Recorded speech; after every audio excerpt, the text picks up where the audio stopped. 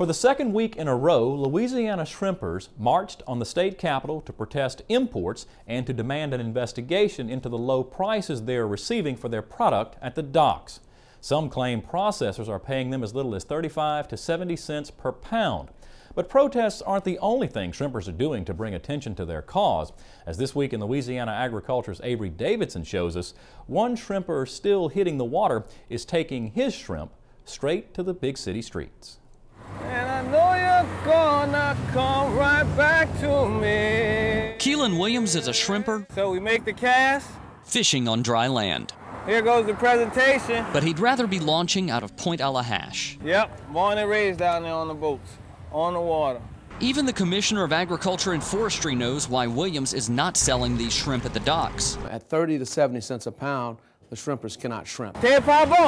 That's no good. The reason Williams says that's no good is because just last year, when fuel was more expensive, he was getting $3 to $4 a pound for this shrimp at the dock. Now the fuel's low, but the price of shrimp is low.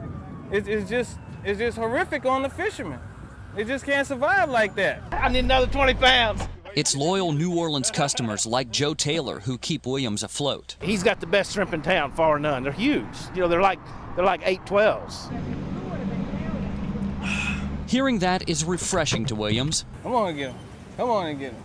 Come on in and get him. But he knows that many people aren't willing to pay the $3.50 a pound he's asking for Louisiana Gulf shrimp. Thank you, God. When they can buy imports at the grocery store for less. We don't need foreign seafood. We had a sustainable supply in the 90s before they started shipping the shrimp here from China, and we did well as fishermen. You wouldn't see us out here fishing for people. All right, give me 3 pounds.